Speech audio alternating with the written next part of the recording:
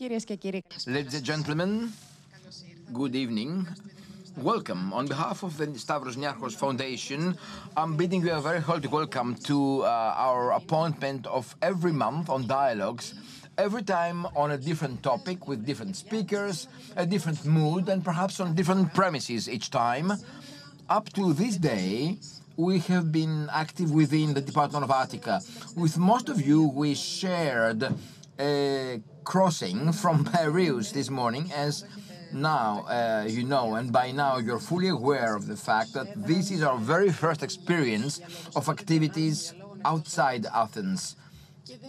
And it is by no accident we are doing so. This is happening because the topic so calls for it.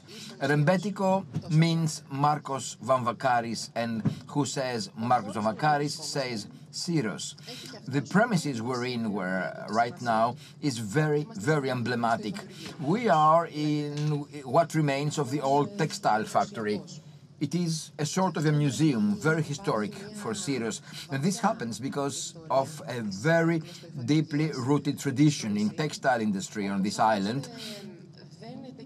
And indeed, just as the file of history of Markos Vamvakaris starts to unroll, and you, people of Syros and Rebetiko lovers, know much more than we do, so are we here. Markos, as a young boy, was working next to his mother, who was herself a worker in this textile fabric on this island. So we're very happy to be with you here today.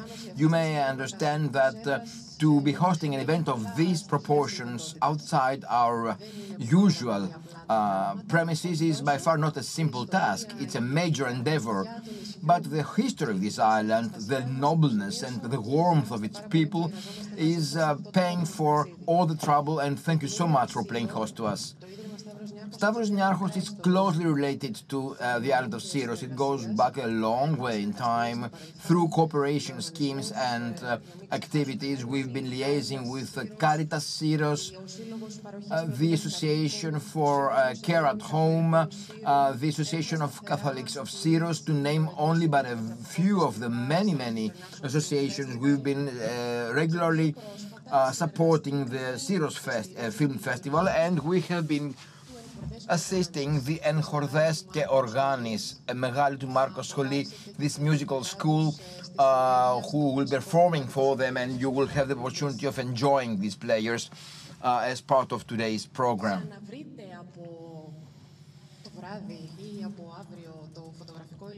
You will be able to have access to pictures and video material from this event already tonight and for many, many days to follow by connecting to the internet on our site. And there will be a playlist of the top 19 most preferred Rebetika songs by musicians that have been selected for you and for us by Syros Alexopoulos, one of the very well-known aficionados of this specific type of song. So it is but a minor portion of contribution of ours to this endeavor of maintaining musical tradition alive. Whatever you feel, you hear, you listen to, you taste, every flavor, every sound, from generics to the most intricate details, they are all the outcome of a long and very committed effort by a group of creative people, our colleagues at the Stavros Niarchos Foundation, more specifically our team of Dialogues, and would like to thank them by name. Eleni Salutsi, Simina Kutrubuti, Titika Emanuil, Lina Yotakis, Dimitra Hadjivasiliou, Thanasis Politis, Christos Getas, Ioanna Kioses, Vastilis Laliotis, Lili Paschalis, Sofia Kornarou, Konstantinos Zeimbekis, Spiros Alexopoulos, Elina Kleridopoulou, Alexia Komata. All of you who have been so heartily assisting so that today is happening. Thank you for being here.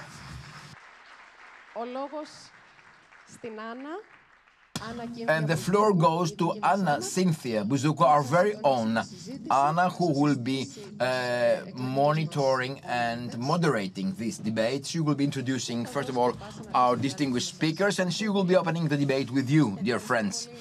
Thank you, Lenya Vlavianou.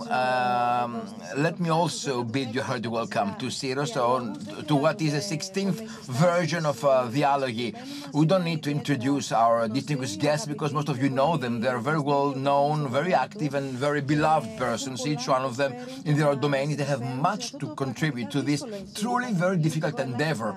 Just to give you some thoughts how to touch upon this typical song, Rebetiko. So many domains, so many aspects, and so many periods, and so many people, and so many parts of the world where Rebetiko reached. And up to this day, the imprint of this type of song is felt. Starting with Dimitris Mistakidis. Thank you, Dimitris. Thank you personally for being here today, because both you and Giorgos Kokkonis have been helping me so much in making this event a success. We will be able to go back in time, have a trip in time, and we'll find time for all this. We only have 2 hours for this wonderful trip back in time and to this lovely island, to Syros. As Lenya said, it is the very first time Dialogues goes out of Athens and is hosting an event outside our usual premises. Dimitris Mistakidis is a musician and a teacher of popular guitar at the University of Ioannina, Faculty of Music, and Giorgos Kokkonis, Deputy Professor of Music at the University of Ioannina. Most of us having come here, we traveled from Athens. Thank you all twice and threefold for being here. We also have with us Mr. and Mrs. Tsakirian, starting first with the typical things. They are father and daughter. Let us see what is your personal relationship to the instruments. Karolos Tsakirian and Veanus Tsakirian, they are instrument makers. Mrs. Tsakirian has learned the craft from her father. She continues working this art, and besides the lovely pictures they will be sharing with us, they have brought products of their work. Mr. Tsakirian, you have so many things to share with us, both from Piraeus, from whole of Greece, and from America, and will be brought back today. And there is a young woman entering this field. Let's see what the position of woman used to be back then when Rebetiko came to be. But besides all that, thank you all, dear friends, for being here. We want you to be very active in the debate to follow. As we have explained, the objective of these meetings is to have an open dialogue. So we expect that throughout our debate, we'll be having questions put through by you. Your interventions and remarks and observations will be very much welcome. Connect on SNF/live. There is live streaming of our event. Mr. Kokkonis, a very good opportunity to say hello to students and graduates from the Faculty of Musical Studies at the University of Ioannina. They have been following us, and because you are so true erudites and so conversant with this type of song, we'd like to have more from you. SNF/questions, that is where you'll be connecting for your questions to be put through. We will be communicating them to the speakers. Prior to starting this nostalgic trip back in time into the history of Rebetiko, on these lovely premises that, because of their ambience and style, travels us back in time, and really Syros is so full of history, so emotional, so full of feelings. Let me tell you this, I don't remember where it was that I read, and Dimitris Mistakidis also said it in one of his interviews, because indeed he has spoken to us to saying that at a very tender age, Markos Vamvakaris indeed spent some time working at a textile factory next to his mother, who was also a textile fabric worker. And I repeat that he was a very young boy back then. So if one goes back in time, one might see where the connecting link is between today and yesterday. With these thoughts, let us start with the researcher and the multi-collector of Rebetiko, Dimitris Mistakidis, and immediately afterwards we'll be having our debate.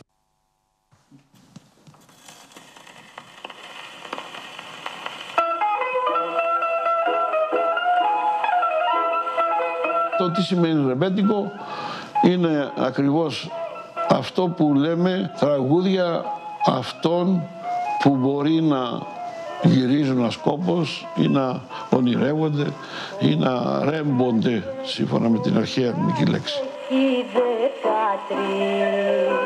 Είναι πολύ ωραία τραγούδια γραμμένα από νέους.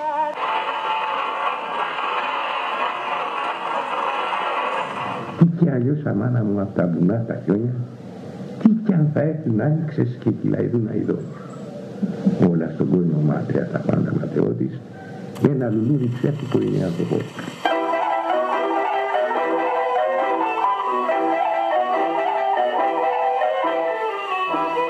Το αρχείο το οποίο έχουμε φτιάξει περιλαμβάνει μερικά πράγματα πολύ ενδιαφέροντα. Το πρώτο σπουδαιότητα για μένα είναι οι αφηγήσεις των δημιουργών, των παλιών δημιουργών του ρεμπέτικου. Το δεύτερο είναι η δισκογραφία. Είναι ένα κεφάλαιο πολύ σοβαρό, γιατί η δισκογραφία δυστυχώς στην Ελλάδα δεν μαζεύτηκε ποτέ από κανένα επίσημο φορέα. Συνεχεία, αυτό που είχε ενδιαφέρον να μαζέψουμε τα όργανα. Μετά ψάξαμε να βρούμε με τι παίζονταν τα τραγούδια αυτά. Τι είναι αυτά τα μηχανήματα, τα γραμμόφωνα. Υπάρχουν γύρω στις 8 με 10.000 δίσκοι, γιατί και τα διπλά τριπλά που έχουμε, κάπου εκεί κινούνται. Οφείλω να σας πω, δεν έχω ακούσει εγώ όλους τους δίσκους που έχω, θα προλάβω. Ακόμα ψάχνουμε, παρόλα τα 50 και πάνω χρόνια που ασχολούμαστε, βλέπουμε ότι έχουμε κενά. Αν ας πούμε δεχθούμε ότι είναι περίπου γύρω στις 20.000 οι δίσκοι των μεταφρών που να συμμετέχουν Έλληνες, εμείς έχουμε περίπου το 50%. Στα ρεμπέτικα βέβαια έχουμε το μεγάλο ποσοστό, πάνω από 80%, στα δημοτικά 50% και στα υπόλοιπα κάπως λιγότερο. Αλλά αυτή η προσπάθεια συνεχίζεται. Για μας έχει μια ενότητα πια. Αυτό το πείραμα εντός εισαγωγικών με την καλή έννοια που κάνουμε το τελευταίο χρόνο στη συνεργασία με τον Ιάρχο είναι ότι πρέπει να κατανοήσουμε ότι δεν μπορούμε να διαχωρίσουμε εύκολα το συμβάν που λέγεται τραγούδια και μουσικές των Ελλήνων. Το ρεμπέτικο είναι ένα δημιούργημα ελληνικών πληθυσμών των μεγάλων πόλεων της Οθωμανικής Αυτοκρατορίας, κυρίως της Σμύρνης και της Κωνσταντινούπολης, όπου οι πληθυσμοί αυτοί ελληνικοί σε συνεργασία και σε συμβίωση με τους υπολείπους λαούς, τις μειονότητες που υπάρχουν στις πόλεις αυτές, δημιουργεί αυτό το είδος.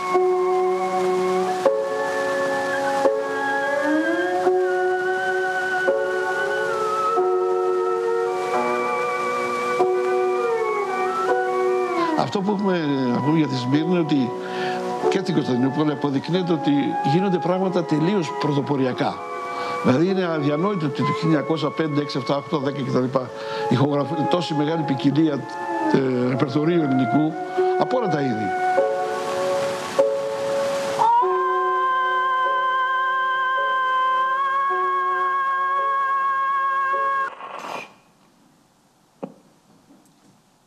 Αυτά στη Σμύρνη των αρχών του αιώνα γίνονται πια τραγούδια στη δισκογραφία και περνάνε μέσα από τη δισκογραφία και στην Ελλάδα. Αλλά οι βασικές ηχογραφίες στην Αθήνα αρχίζουν μετά 22. Οι δύο αριθμοί που υπάρχουν σε κάθε δίσκο είναι ο αριθμός σειράς και ο αριθμός μήτρας. Ο αριθμός μήτρας που είναι χαραγμένος επάνω στο δίσκο έχει ένα κωδικό, ας πούμε, αριθμητικό και έχει ένα νούμερο λατινικό, 1, 2 ή 3, που δείχνει ποια ήταν επιτυχής ηχογράφηση. Στο 95% των δίσκων είναι 1, δηλαδή οι ηχογραφήσεις αυτές γίνανε με την πρώτη και έξω, χωρίς να υπάρχει παρέμβαση άλλου τύπου, όπως είναι σήμερα οι κονσόλες και όλα αυτά. Πολλά τραγούδια δεν γράφουν μέσα στην ετικέτα του δίσκου, τουλάχιστον μέχρι το 1930 στην Ελλάδα. Από εκεί μετά αρχίζει η καταγραφή πλήρης και έχουμε στα αρχεία της ΑΕΠ υπάρχουν με μεγάλη πληρότητα τα δικαιώματα των δημιουργών αυτών. Ξεκινάει, ας πούμε, η μεγάλη φυγή. Μεγάλη φυγή στις ΗΠΑ. Μετά από τη μεγάλη κρίση του 1893, προφανώς φεύγουν και οι μουσικοί. Και φεύγουν σπουδαίοι μουσικοί. Ο καθαρός Ζωουχάρη είναι από την Αμοργό. Αλλά στην Αμερική, ένα ωραίο που μου είχε πει ήταν ότι όταν κάναμε περιοδίες που κρατάγανε μήνες, φορτώναμε τα αυτοκίνητα, τα όργανά μας και φεύγαμε. Και λέγαμε πού πάμε, πάμε σε αυτή την πολιτεία. Τι έχει εκεί πέρα κριτικούς. Ενώ παίζαν τα κριτικά για τους κριτικούς ή τους Πελοποννήσιους, αυτό που τους έρενε όλους, ο ερωτικός εκρήκος ήταν τα ρεμπέτικα. Σε μια μικρή ηλικία, ήμουν 21 ετών, ο νέαρχος ήταν 20. Πήραμε ένα μαγνητόφωνο και πάμε να βρούμε ένα πρόσωπο που και εμείς δεν ξέραμε τι είναι. Και βλέπουμε ένα αγαθό, καλόκροτο άνθρωπο, μας υποδέχεται σαν να είμαστε παιδιά του. Και λέμε, αυτός είναι ο μεγάλος εγκληματίας, ο Μάρκος, το πιο ιερό πρόσωπο. Ο Βαμβακάρης από την πρώτη στιγμή δεν έκρυψε τίποτα από τη ζωή του. Δεν ήμουν τίποτα εγώ, λέει. Οι μεγάλοι στιθέτες ήταν ο Τούντας, ο Σκαρβέλης. Εμείς ακούμε τα ονόματα πρώτη φορά. Τι είναι ο Τούντας, τι είναι ο Σκαρβέλης, δεν υπάρχει τίποτα γραμμένο από τότε που πεθάρα στην κατοχή. Από εκεί μετά λέγαμε Τούντας να μαζέψουμε δίσκους του Τούντα, Σκαρβέλης να μαζέψουμε του Σκαρβέλη. Ο Μάρκος είναι για μένα στο ιερολόγιο πρέπει να μπει, του ελληνικού πολιτισμού. Δεν έγραψε τίποτα παραπάνω από τη ζωή του. Η ζωή του, μόνο που η ζωή του Μάρκου ήταν η ζωή εκατομμυρίων ανθρώπων. Το Ρεμπετικό μπήκε μέσα στο Χαθοδάκι, μπήκε μέσα στο Χαζητάκι, μπήκε μέσα στους καινούριους. Επιβιώνει μέσα από όλους τους νέους δημιουργούς. Όταν επί 100 χρόνια το κυνηγάνε, το κυνηγάνε και όσο τρέχουν κουράζονται οι άλλοι, το Ρεμπετικό σήμερα μπροστά μας.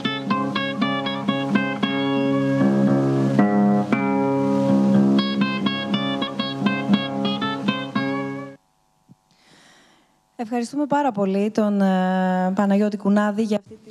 Thank you, Panagiotis Kounadis, for this interview.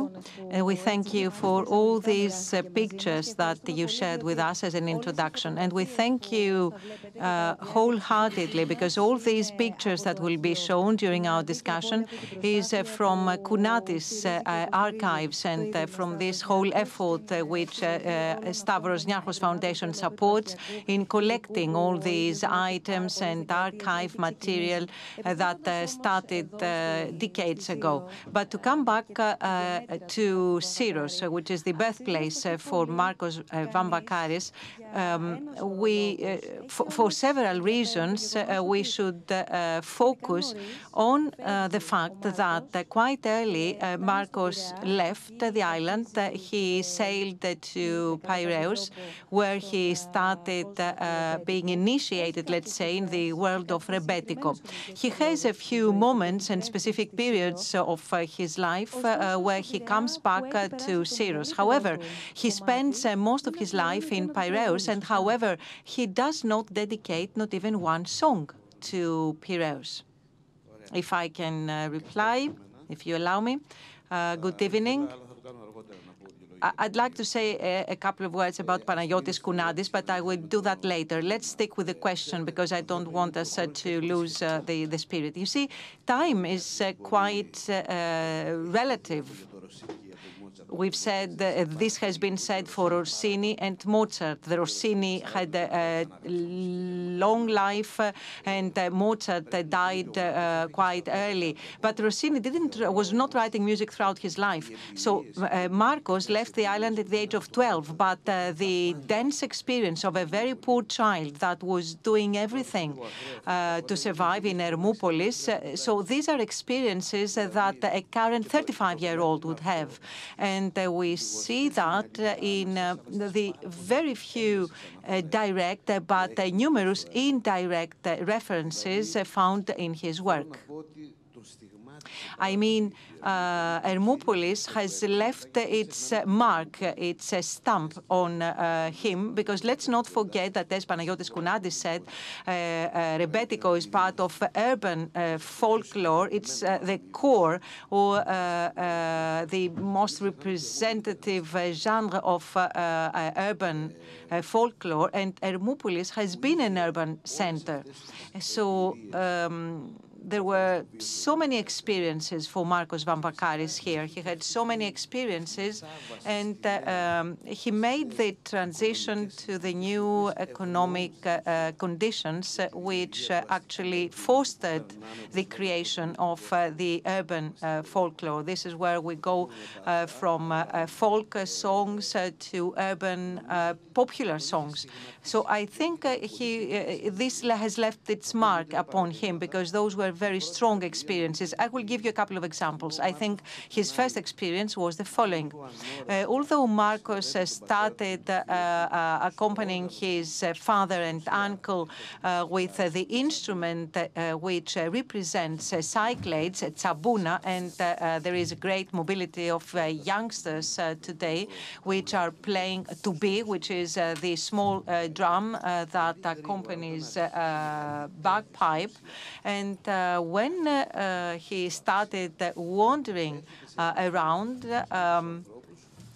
in the lower part of the city, he came in touch with people playing tsibouri, gonato, tabouras, and several other musical instruments. And he also met people who were playing bouzouki. And obviously, he was trying to steal, because this is, you see, the process of apprenticeship for those artists. And in his autobiography, he always mentions Evaliotis, who was a criminal, actually. He spent lots of years in prison. And it seems that being in Hermoupoli, he has a bouzouki in his mind, because this is the instrument through which he narrates his stories in songs. Another element which is not widely known is that while being here, Markos, and doing so many different jobs to earn his living, he was also helping people who were wandering around the neighborhoods with laterna. That's why he says that I have carried music on my shoulders. And a very interesting work of him, Παιχνιδιάρα, is based on the key mechanism which was being stamped back then. Χασάπικο από την πόλη, so Χασάπικο from the city, which was recorded in 1913.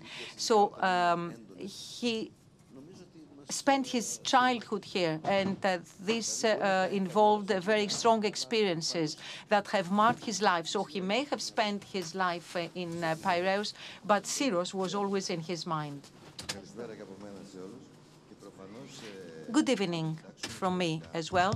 Well, in terms of history, apart from the traditional music, tsabouna, tibaki, laterna, and all these musics of the city, Markos had also experienced the early Rebetiko, murmurica, and so on. Because do not forget that the first recording that took place in Gerlitz by Greek prisoners in camp.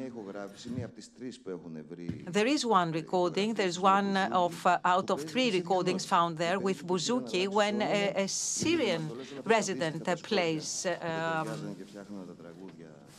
with those lyrics of the early period of Rebetiko. So this was part of his experience because it was recorded. We know that this idiom was found in Syros. So he was carrying that on his shoulders when he sailed to Piraeus. It's not that he found it there. It is that he developed it there. Mrs. Bousdoukou. Now, if we try to find out how, where Rebetiko appeared and by whom, how could you define the place, the time, and the people? Well, let's give you an update because that's why we are here. Truth is that 20, 25 years ago, it would have been very easy to answer this question, but it would also be a trap because we are here in Hermopolis, Syros, in 2019, because we have to state that this kind of music was undermined and prohibited and misunderstood.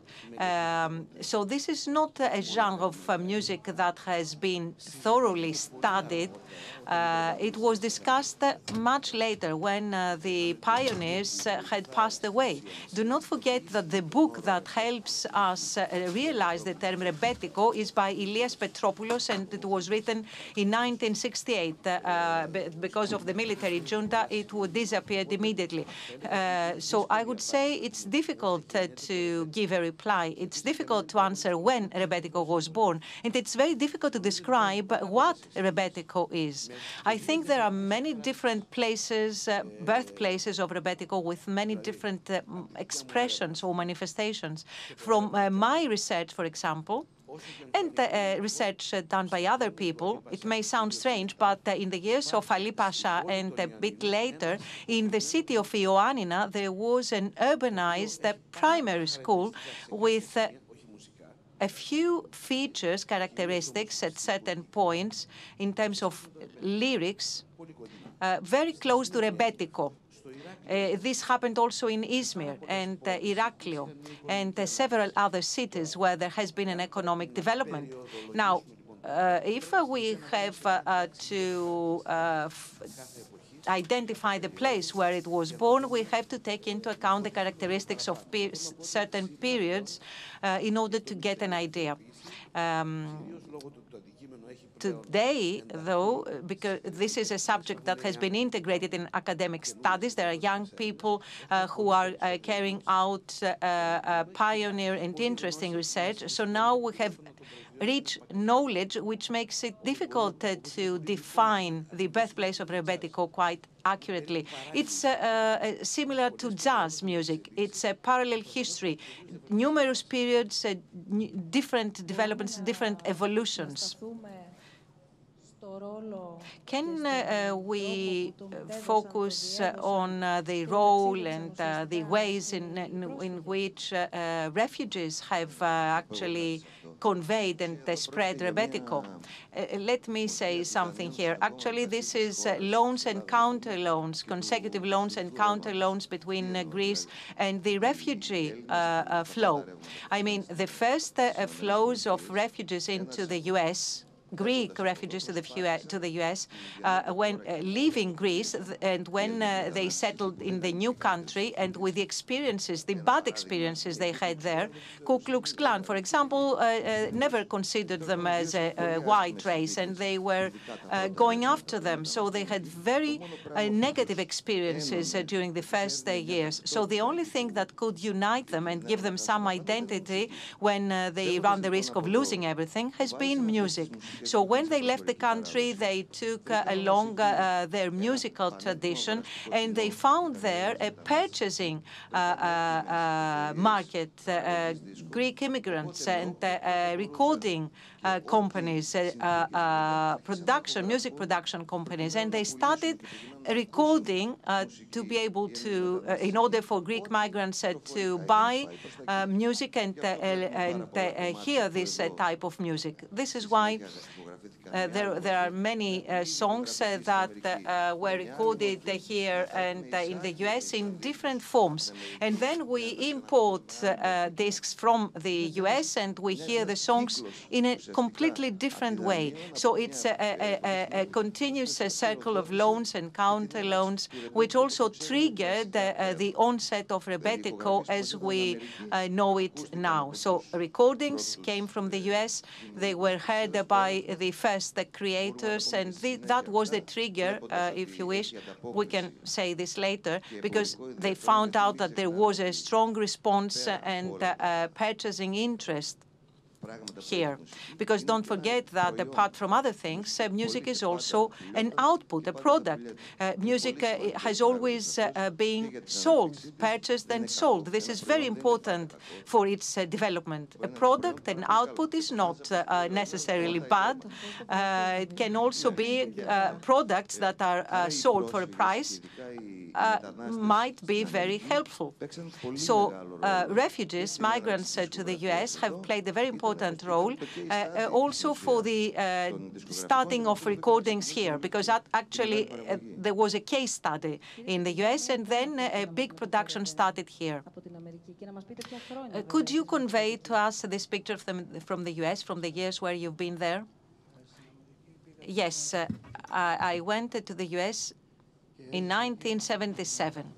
I spent 17 years of my life there, up until 1993, when I came back to Athens.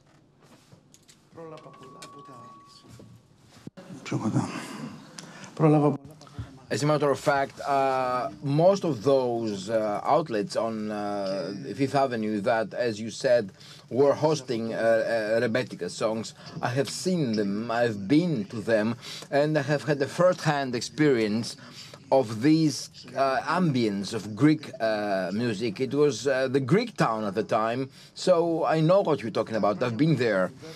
Those years were interesting ones. I met quite a number of Greek musicians of the genre, as Yannis Dragasopoulos, Giorgos Kokkonis, Vamvakaris, and many more.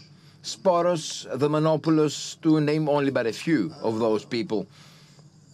Well, because of their performance, thanks to their virtuosity, because they were virtuosi of the genre, I believe those people have been very instrumental in creating interest in New York in Greek folk and popular music.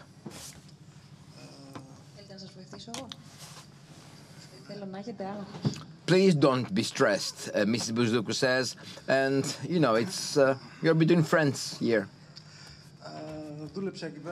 So, well, I worked in the States some 6 or 7 years with my father. He left us early in 1983. What I can say is that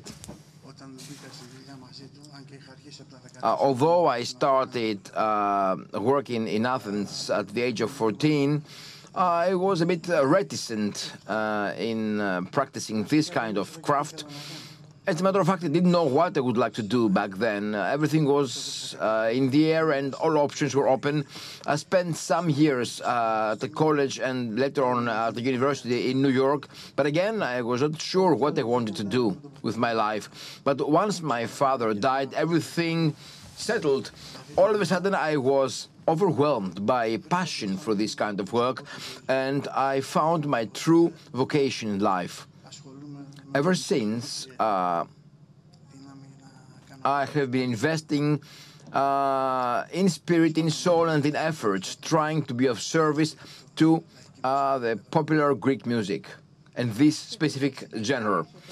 And of course, more things happened, and we'll see and have more from Veanus, your daughter, who also entered this realm.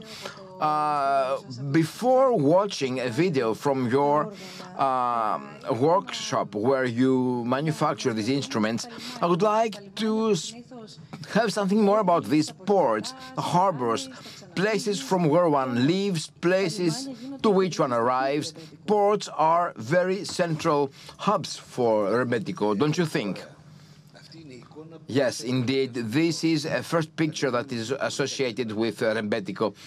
Ports are financial centers, but as very aptly said by Tanya, one of the first sociologists of Rebetiko, the ports is where Rebetiko is flourishing, and these are premises that are dominated by men. It is a man's world, ports are. And imagine a young man leaving his rural surroundings, leaving a hometown or village because of the penury of means and because of badly paid works. This young man arrives at the port, and once becoming employed, one has money to spend on pleasure, on ways to diffuse one's pressure from work. So in these hubs, it would only be normal that the first music halls or joints, to use a mild term, would start to be created. And where there are joints, there are women brought. And indeed, you know, solitary men have needs, and ports play this very specific role because of the financial activity in there. because of the economic activity, hubs as they are of osmosis, of exchanges, and it is by no chance that Smyrna, what with the taxation system becoming liberated and with the Levantines flocking from all over the world with foreign money pouring in and loans coming from the north, Greece has always been a crossroads culture. Let us not forget that we are also a Balkan nation, so we are used to this kind of exchange. The Santuri instrument comes from this tradition, and interestingly, the Minore song by Ioannikas comes from this tradition. Ports are one of the first centers of urban popular music, and it is there that little by little the delinquent community is starting to flourish. Rebetiko has been associated to this kind of people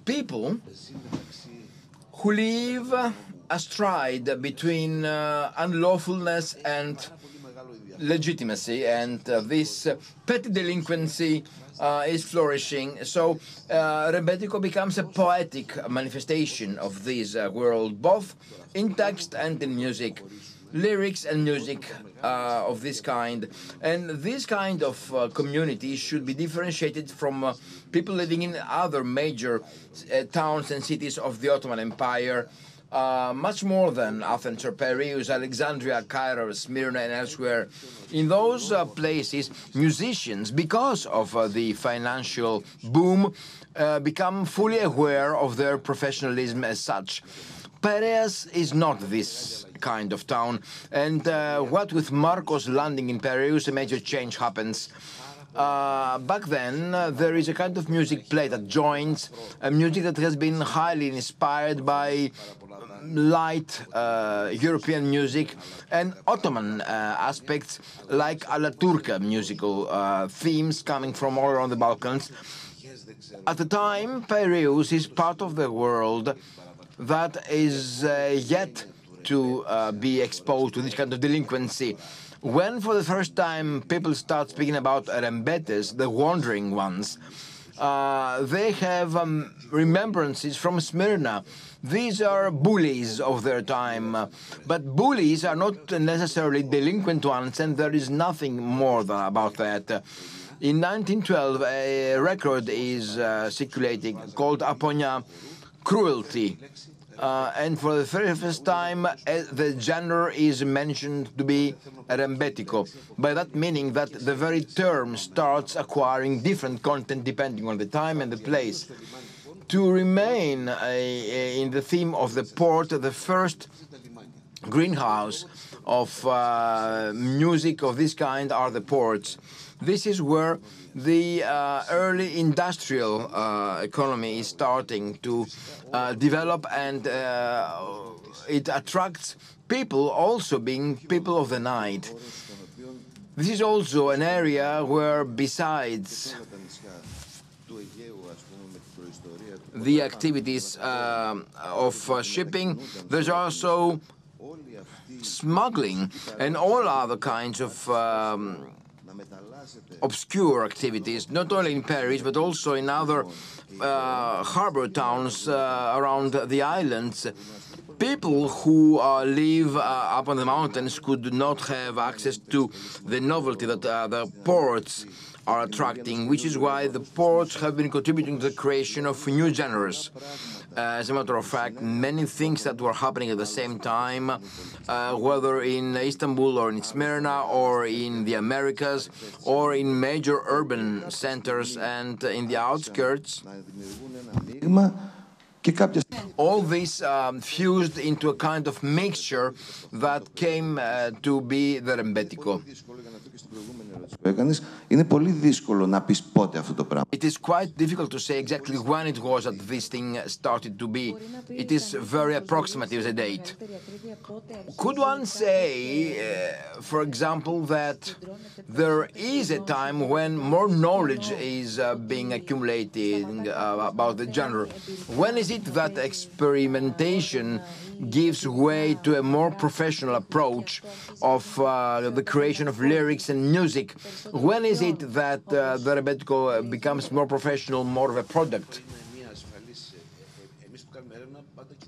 Researchers are bound to go into the sources, and we also deal with oral interviews taken. The Rebetiko prominent figures are gone. Some of them went away quite early, but records remain, and the record industry starts to flourish in our zone around 1906, first in the major cities and later on everywhere. So because of no facilities being around and because of the weight of these bulky equipment necessary for record making, people who are recording have to come all the way to Greece. They stay at the hotel from where they start reaching out musicians, and those people also have to talk to someone. Artists of the time have no idea of how to promote themselves or have their interests taken care of. So agents become to appear, and agents are talking to those who make the recordings. This is how the industry is starting to be. Michalis Arachtintsis or Arachtintsis recorded 8 songs in 1896, very early, and we are as yet to find them anywhere. We only know they have existed. Of course, the Americas are in the avant-garde, and the US is ahead of it. There are recordings in major cities and ports that I have mentioned already. So there are so little account of what has been happening, and at the time, if there was a discipline that could become involved, that was folk science, not even history. And I believe that disciplines, because of them being tools in the hands of the erudites, are away from the everyday down-to-earth people. Whatever the case, little by little, the urban popular song started to trigger interest. Just as there were folk scientists that went out in the provinces to collect folk songs, Markos was coming into town to start performing. In between, lots of material has been lost. Let us not forget that in the meantime, another kind of music started to flourish, the formalized, standardized folk music, but that's another discussion. Nowadays, as we stand, there are many texts authored by foreign travelers. Some of them visited our country in the late 19th or early 20th century, and they do make some mention of it, and we, little by little, try to compose this mosaic and turn it into something more consistent. Just to start understanding how the whole phenomenon developed, we started speaking about the refugees, and many people think that the Rebetiko came to be in 1922. What with the first refugees reaching the Greek mainland from Smyrna? This is not correct. The first nightclubs and joints of the time, and I'm saying this, joint is a term I'm using. At the time, there have been also some joints, we used to call them café amman, as opposed to café chantant, which was a joint where light music was performed the European way. Well, the café amman was a kind of coffee shop that was more close to the Oriental tradition, and you could even find some girls or women there, or some spouses too. It was more Oriental, and amongst other genres, Amané was performed. Well, all this was available in Athens already back in the late 19th century, 1874. The Asia Minor School was already there, but there was no possibility to record it. That's something we lost. Up to a certain extent, all this repertoire, all the way through to the early 20th century, was only available through written accounts, and sometimes they were of negative content. There were negative comments by some scorning the low morals and dissolution of these joints. Even women were scorned. Okay, we'll get there. Let us discuss the instruments of the genre. Let us visit the Tsakirian workshop and get to know Veanus.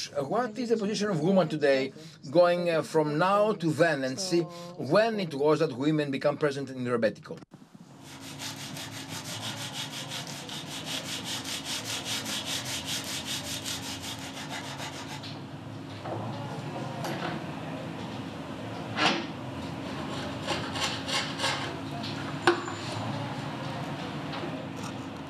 Είναι η κατασκευή. Well, yeah, manufacturing of musical instruments is actually a ritual because there are different materials. You start from the vessel, which is going to become an instrument with strings and will make a sound.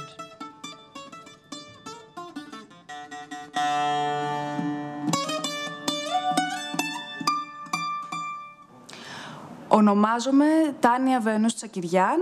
Είμαι 28 χρονών και ασχολούμαι με την κατασκευή έγχορδων μουσικών οργάνων από το 2013. Το ρεμπέτικο τότε ήταν μια ανάγκη έκφρασης η οποία είχε έναν καημό μέσα. Ήταν ένα βίωμα. Ήταν εντελώς μια βιωματική κατάσταση η οποία εκφράζεται κατ' εμέ και μέσα από τη μουσική και μέσα από τους στίχους και μέσα από τους ανθρώπους που το έχουν υπηρετήσει και μέσα από τα όργανα επίσης. Η επαφή με τη τέχνη ήρθε από τον πατέρα μου, ο οποίος αυτό είναι το επάγγελμά του, το οποίο ξεκινάει από την εποχή του προπάπου, οπότε είναι ήδη 3 γενιές. Ονομάζομαι Καρόλος Τσακυριάν. Έχω το εργαστήριο εδώ στην Αθήνα από το 1993 που επέστρεψα από την Αμερική, που ήμουνα 17 χρόνια. Η αίσθηση της δημιουργίας είναι στο μέγιστο επίπεδο, δηλαδή νιώθω γεμάτος και ικανοποιημένος. Όταν η κόρη μου ζήτησε να μπει σε αυτή τη δουλειά και να μάθει πώς να κατασκευάζει όργανα, ήμουν λιγάκι επιφυλακτικός στην αρχή. Πιστεύω ότι θα γίνει σίγουρα καλύτερη από μένα. Σίγουρα υπάρχει μερίδα του κόσμου που μπορεί να θεωρεί ότι είναι μια δουλειά που μπορεί να μην είναι για γυναίκα, όπως υπάρχει κόσμο που πιστεύει ότι μια γυναίκα δεν μπορεί να πέσει μπουζούκι, ας πούμε. Αυτά υπάρχουν ακόμα. Θυμάμαι ακόμα την αίσθηση όταν στο πρώτο όργανο, όταν το ολοκλήρωσα, δάκρυσα, ας πούμε. Γιατί λέω, εγώ το έχω κάνει αυτό. Δηλαδή αυτό το οποίο κάποιος παίζει και βγάζει ήχο ή θα ευχαριστηθεί. Να το παίζει, να το ακούει. Εγώ το προσέφερα αυτό.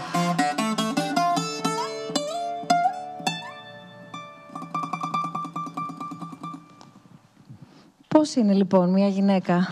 So how is it for women? What about a woman who crafts instruments?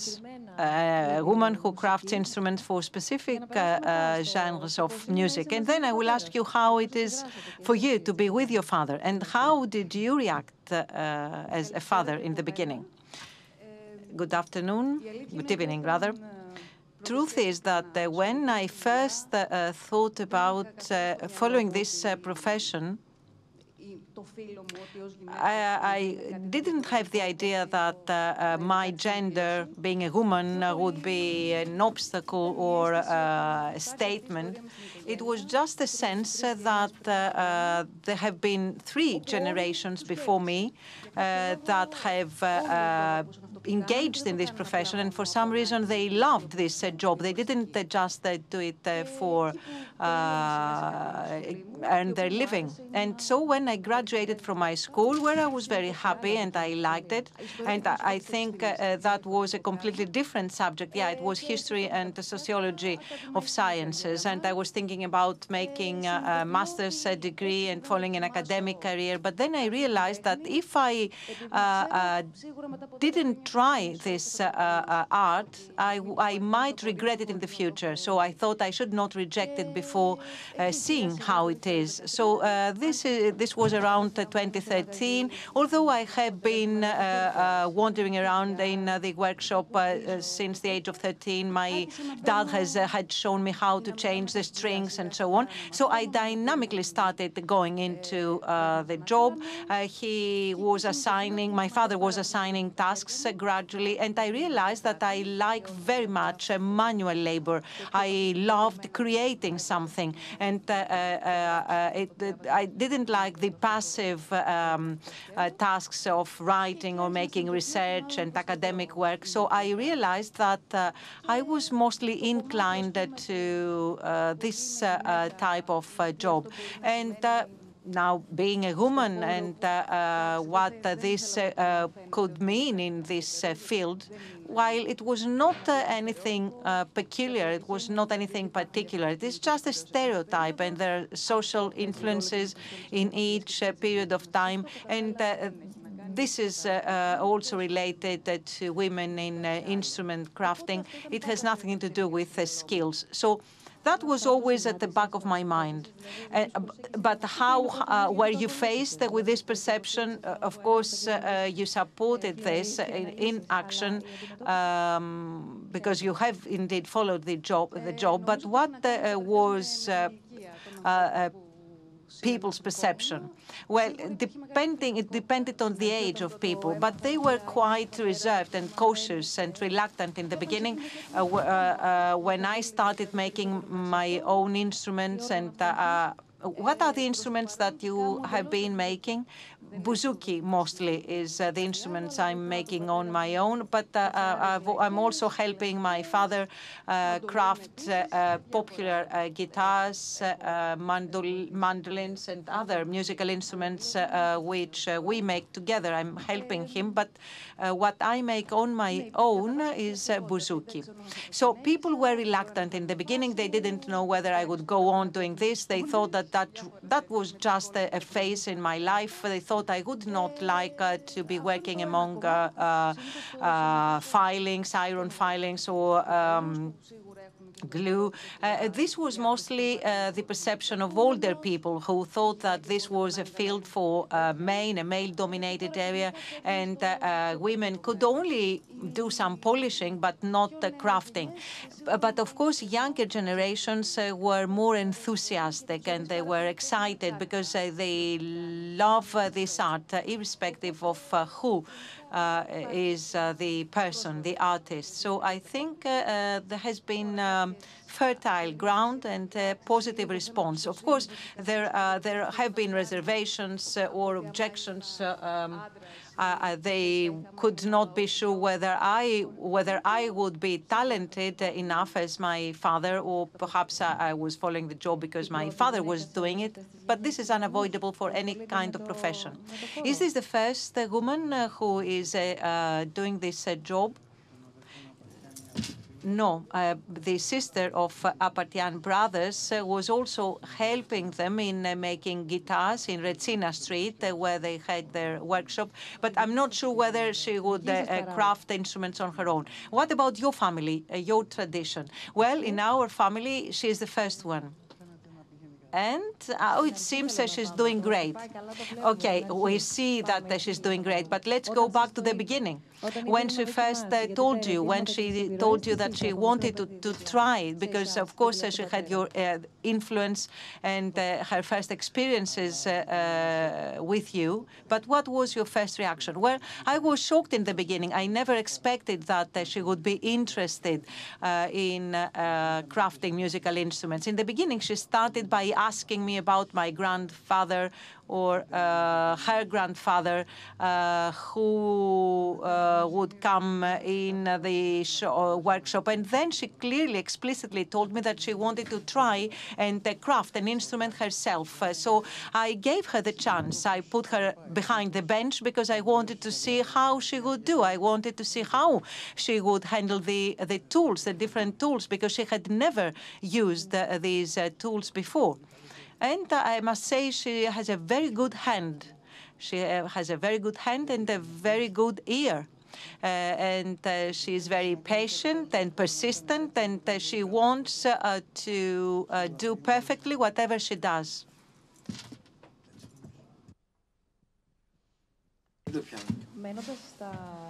Okay, if we stay with the musical instruments we see in Rebetiko, and let's discuss the influences or the first influences that have started appearing from Rebetiko on other music genres in terms of music or in terms of instruments or music currents. Well, let's discuss the musical instruments first, because there are two big schools that we must identify. The first ports, big ports and urban centers, as I said before, had two types of bands. One that was identified with the Ottoman court, the Sultan's court, and those were room instruments or Alaturka instruments, and that was uti, canon, lyre, and for the Greek-speaking audience, as Panagiotis Kounadis said before, the violin features. The violin is the king, the protagonist, and also Sandouri from Hungary and Vlachia. I prefer calling it violosanduro or sanduroviolo, as other researchers call it. And another instrument which is played by Dimitris, which was popular guitar, people's guitar, which was not very well known. And those were different types of bands playing also on the islands. Now, the interesting thing is that suddenly a new sound is introduced from a new family.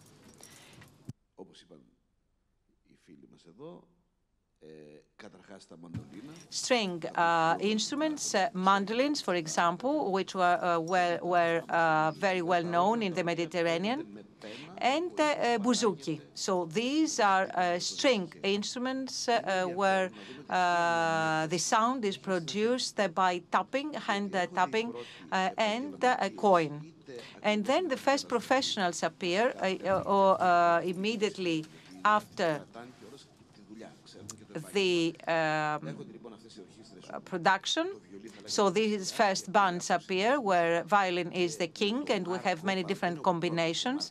And although Markos was not the first one, Dimitris will tell us, we have the consolidation of the local Rebetiko by bouzouki. And this changes the sound entirely. The major chronicle writer, Vamvakaris, actually captures and integrates that in one of his songs, where he says about bouzouki, that bouzouki is now on the carpets, expensive carpets, and at a higher place than violin. That's why Vamvakaris is saying, I'm not a musician, Tundas and Skarvelis were musicians, because the difference lies in the professional experience, the job, because part of music is art and another part is work, performance, and so on. So the musical instrument aspect, we should say, has been identified with bouzouki, baglamas, which are all string instruments, pulled string instruments. And then a tourist came from the Netherlands, and he took a bouzouki, which is now played there as a bouzouki guitar, actually. It's a mutation, if you like. In Ireland, sorry, not Netherlands, Irish. So we have Irish bouzouki, which is quite flat, without this curved shape. So until recently, we didn't have any major influence worldwide. But within the country, I should say, this started being seriously implemented by Hatzidakis and Theodorakis. Those were the composers who seriously worked with songs, because there was serious music, big forms, and a long discussion about the role of those instruments in the new songs, the new compositions. And Hatzidakis, of course, has always been quite reluctant, I would say. Theodorakis, though, has capitalized bouzouki to a great extent. Let me say something about musical instruments. Instruments are tools, and tools are made to serve a certain purpose in specific circumstances. So bouzouki is not the king, or violin is the king. It is the specific conditions and circumstances that will define the instrument and the purpose served. Now we look back and we see what happened, but we see that once Markos dominated in the market, the other instruments disappeared because they didn't serve any market purpose, meaning that actually there was no target to be fulfilled, because people had stopped already listening to this kind of music for several reasons. It's also a matter of circumstances. But this genre of music, which was a virtuoso art with objective art and skill, it disappeared from the classic form of Rebetiko represented by Markos. And the reason has been because people wanted that. It was actually people themselves that made the choice. Although it's difficult to capture the place and time when Rebetiko appeared, however, you have helped us understand and get a general idea about how it developed, in what social classes, which physical places, and with what sociological characteristics, what was the environment in which Rebetiko has grown. But then there has been censorship against Rebetiko. It had been accused before, but then this changed. There was some dynamics behind it, so it came back, and this comeback was very strong, very powerful. Okay, let's discuss this censorship, which is very important. Self-censorship is something that is always present, not just in Greece. There have been numerous discussions on this subject. We should say, to help the discussion, that censorship was established in August 1936. Metaxas was on power, and it's very interesting because the first song was Varvara by Panagiotis Toundas that was subject to censorship. It was a humoristic song, actually, because self-sarcasm and humor is dominant in Rebetiko. So perhaps Toundas had also included some sexual hints, but this was always on the level of self-sarcasm. But some people identified Varvara with Metaxas' daughter, and at the end, they found a pretext to prohibit the circulation of the record. But we should say here the following. Research has shown that censorship is prepared in public discourse by journalists and poets of that period.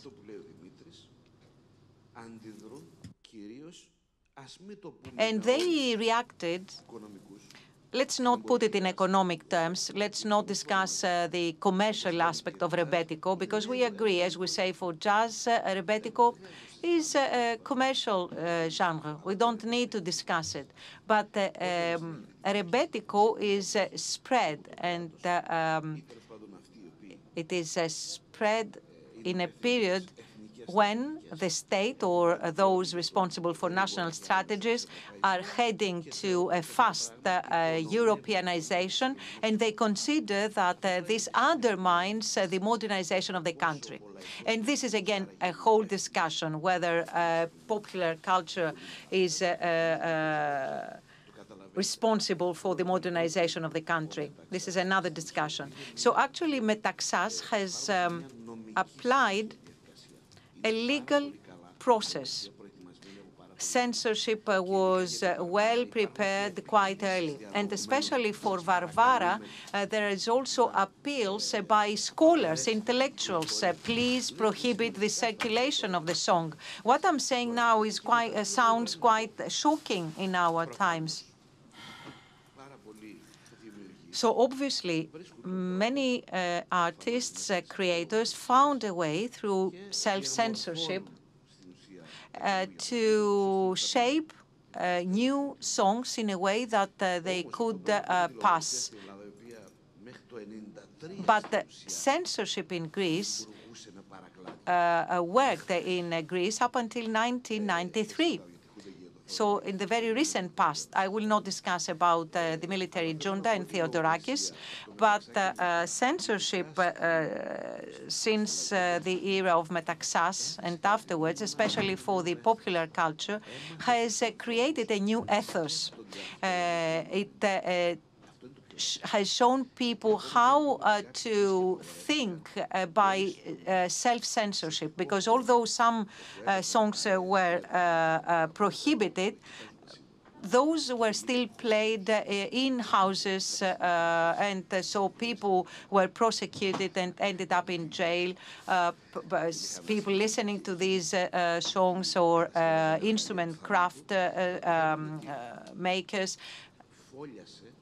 because they were making evil tools. So censorship was incorporated in people's thinking. Before even thinking about anything, they had to rethink and subject their thinking to self-censorship, which is even more important than censorship itself. Further to self-censorship, and besides what is happening automatically, a kind of social automation, it is just as generically happening whenever something is happening and imposed by law. This is forbidden. Automatically, people start to abide by these rules and conform to this kind of attitude. It's part of their reasoning. People who wanted to resist simply stopped producing, just as the case of Vangelis Papazoglou's music was. There was a time when the artist comes face to face with one's work and the historic reality. And when you are engaged in public speech, there comes a time when you have to adopt a position and you need to know what to do, whom to abide by, and whom to side with. Well, some people continued producing, some others simply stopped. It is an issue that should be topical of another event, perhaps. But just to say en passant that for those great producers active sometime in our lives, well, there comes a time when they stop. Who are the big losers? Those who stop writing, or those who stop benefiting from such type of art? Thank you. Mr. Tsakirian, I'm sure you have been approached by various artists and musicians who shared with you experiences, or specifically whilst you lived in the States. Can you share something with us? Well, there may be memories I have prior to my going to America. At the age of 14, I was already working at my father's workshop here in Athens, and I can recall many musicians of the time, composers, and this kind of people who used to visit my father at his workshop. Perhaps you'd like me to recount that case of me being 8 and visiting Manolis Chiotis with my father. We went to Chiotis's home to deliver a baglamas, a Greek typical string instrument he had ordered, and Chiotis tipped me enormously to buy candy. At that price I could buy myself a taxi load full of candy. That high the tip was.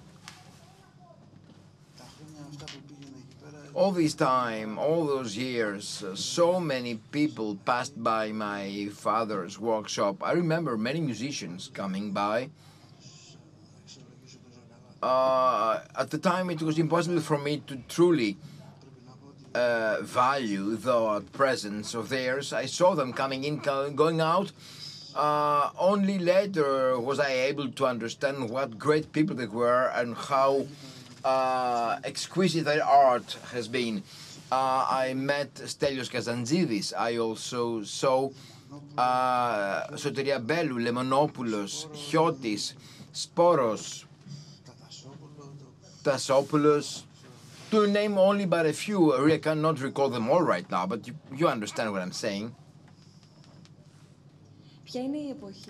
And if I may ask, what was a time when you reached the peak of your art because of Rebetiko having fared so well and orders started pouring in your workshop? Well, you see, what I can tell you for sure is that already between 1966 and 1970, my father was every year receiving a letter of compliments by the Minister of Commerce for the kind of turnover he was generating and income coming into this country because of his craft, coming from America, from Africa, from wherever there were orders for his instruments. Of course, after that, my father left Greece. He immigrated to the States. He got his green card as he was working for Freder, and he was a specialized craftsman that entitled him to a green card. That was in Los Angeles. And then once the green card was secured, my father flew from Los Angeles to New York because he meant to specialize further on bouzouki, and there was not so much of a turnover in Los Angeles. In New York, the demand was much higher. That was when I went to find him in 1977. And I spent some years with my father working, although reluctantly, odd as it may sound to you. Many of those pages of history you are sharing with us are interesting, and Veanus is whispering some names and some places you may mention. Yes, because I remember some things he may have not recalled, and you know, I'm stressed, so I may be forgetting some things. I am stressed.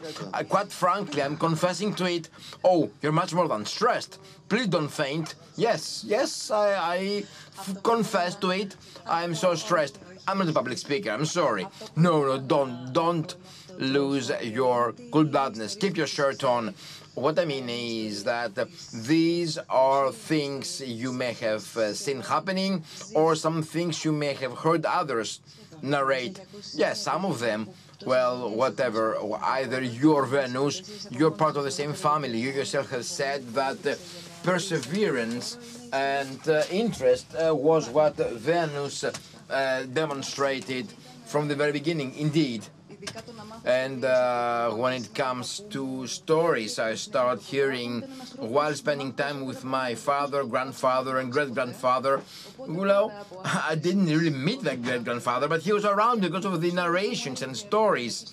And as a child, I heard many things, stories and things from musicians, by my father.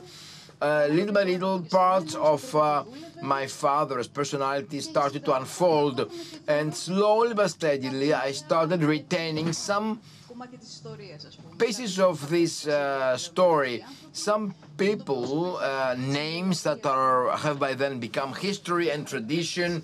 They're part of our cultural heritage, and who were one way or another connected to my family.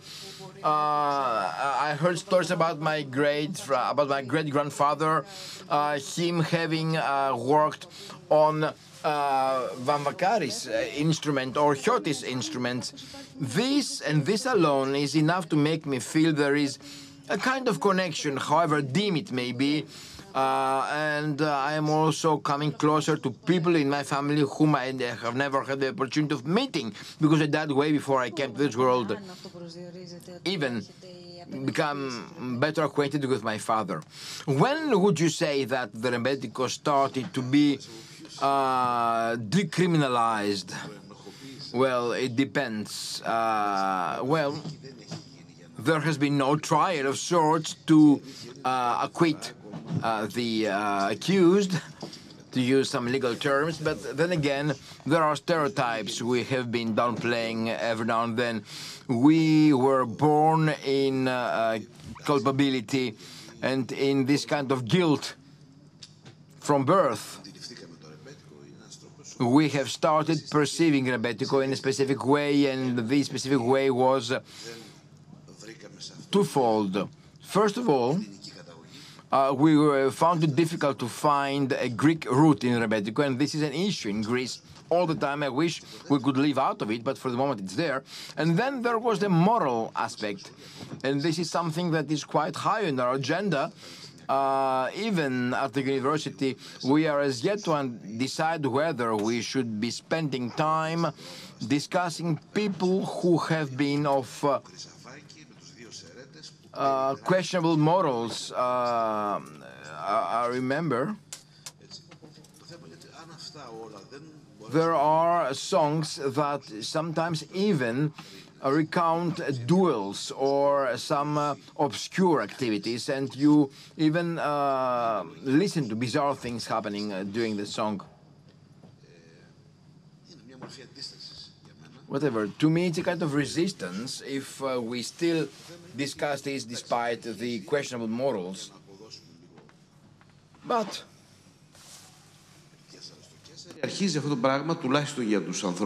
to be fair,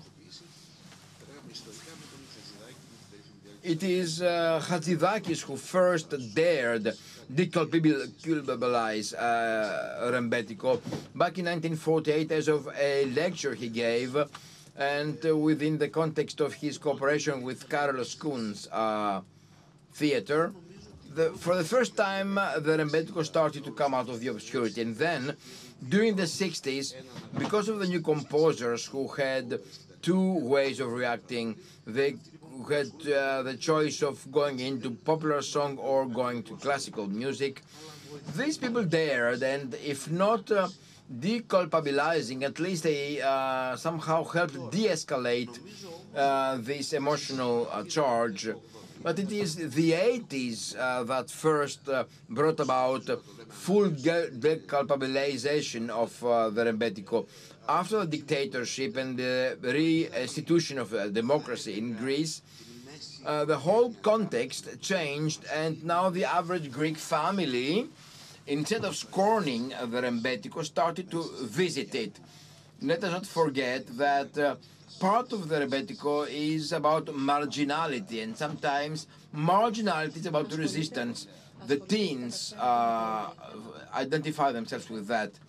Would you say that the themes of Rebetiko remain the same over time? Because we are already now in the 80s, so over this percourse, all those years, and what has been discussed, are themes the same?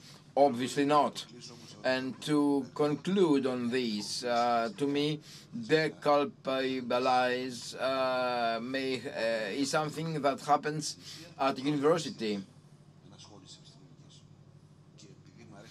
And because I like to play with benchmarkings and the comparison with jazz, just as the case of jazz was in America, we had to wait for Clinton to have jazz enter the university. As to the rest, it's an issue. In Greece, we have Rebetiko. The Piraeus Rebetiko is about the pulled strings, baglamas, the marginality, the delinquency, and Markos Vamvakaris that starts from zero.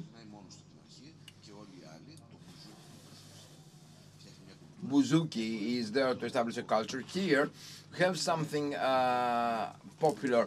It's by far not easy to say that the Rebetiko has been evolving, because after the war, the term that prevails is popular music. So then everything fuses in.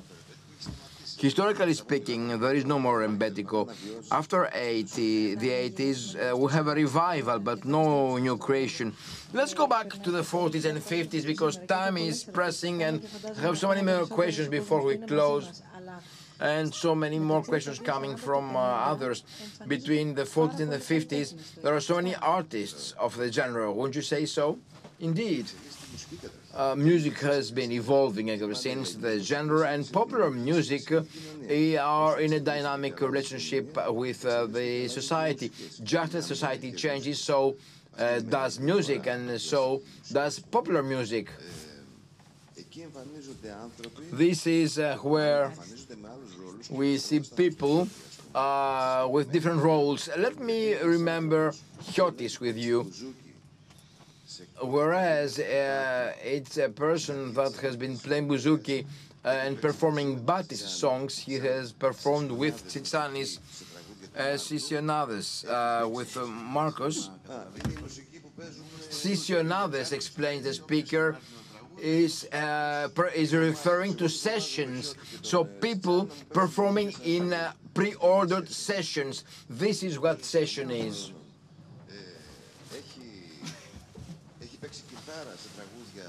Chiotis has been playing the guitar together with Tsitsanis,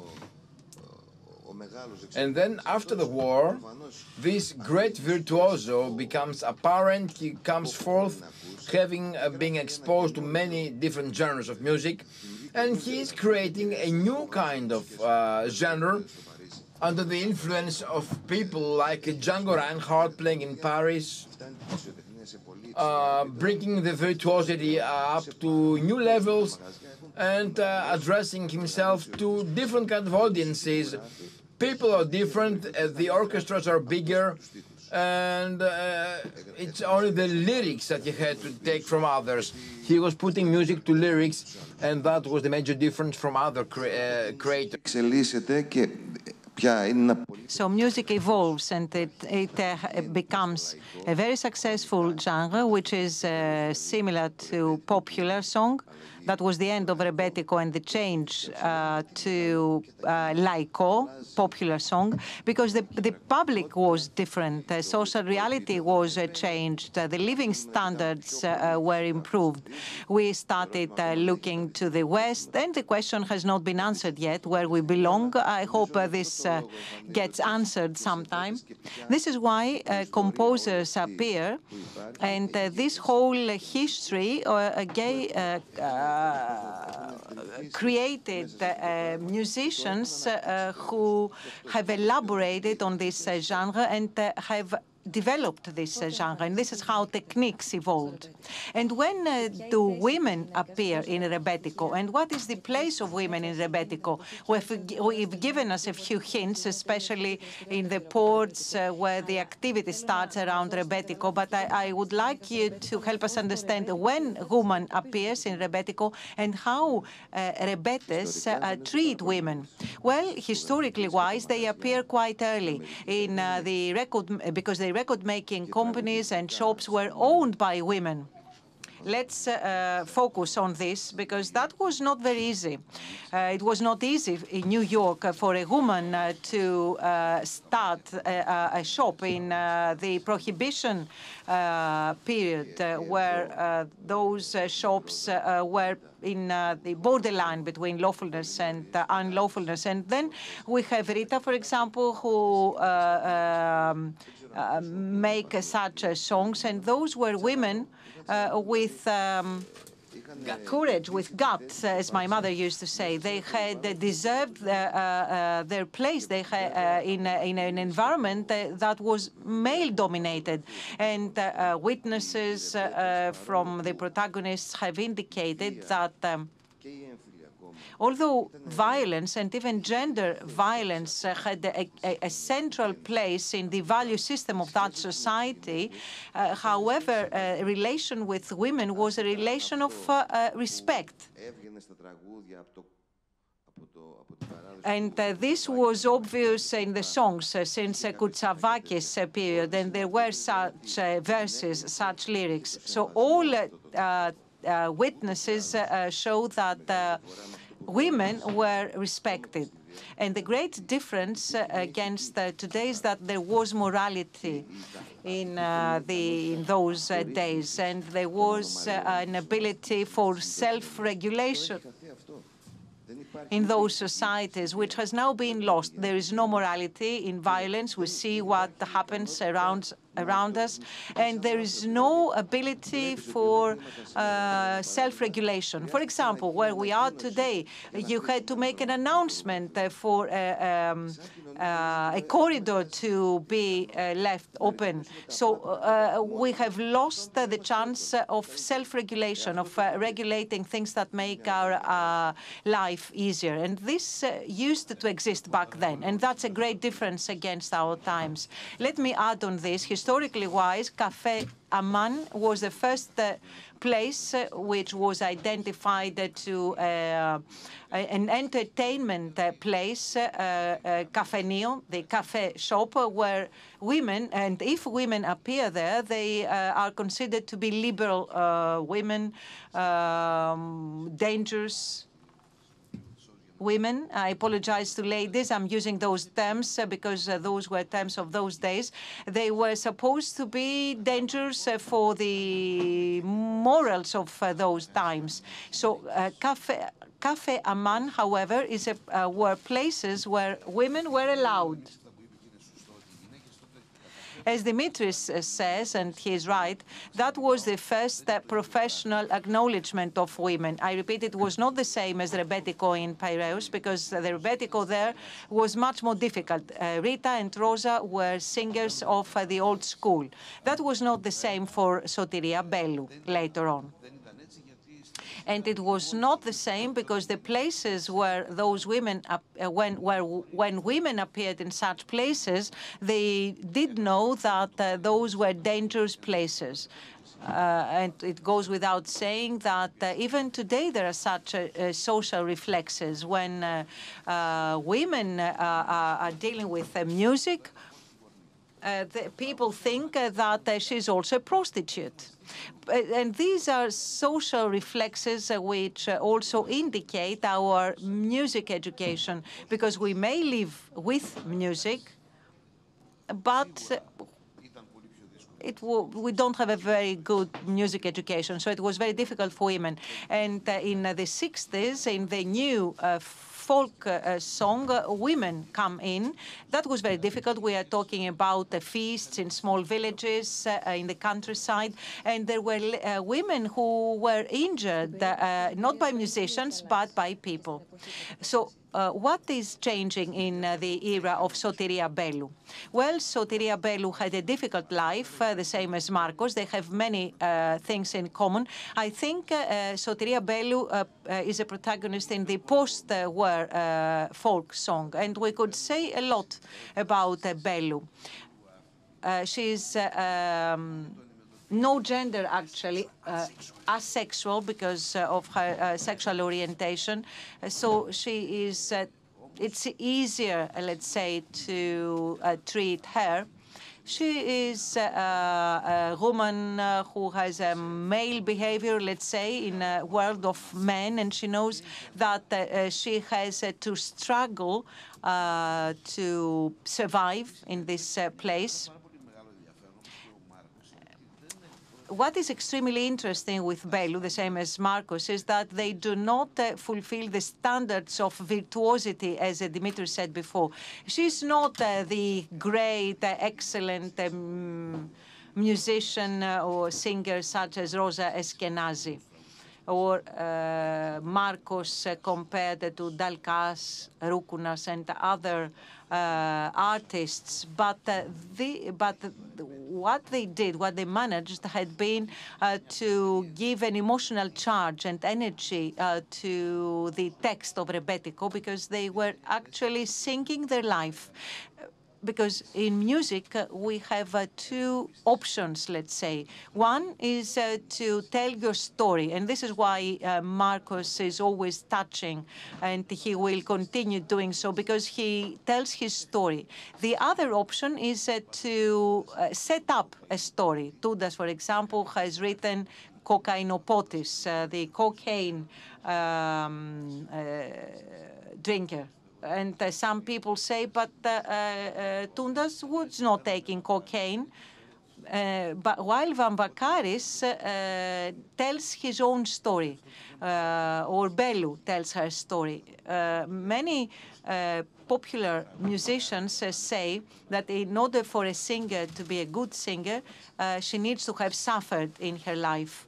This sounds sexist, but my point is that Bellou has survived because that was an era where it was difficult for a woman to gain a professional status in Rebetiko. And she also had to handle other particularities or peculiarities that she had. So what she did was amazing.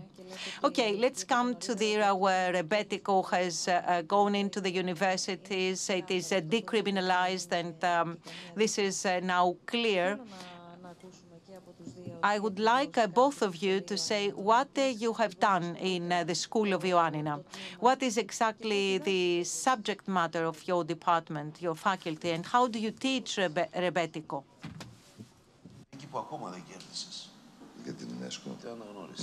This is off the microphone. This is about some trial, some hearing that has not yet taken place. Well, yeah, concerning the decriminalization, it is true that Rebetiko has been exonerated, let's say.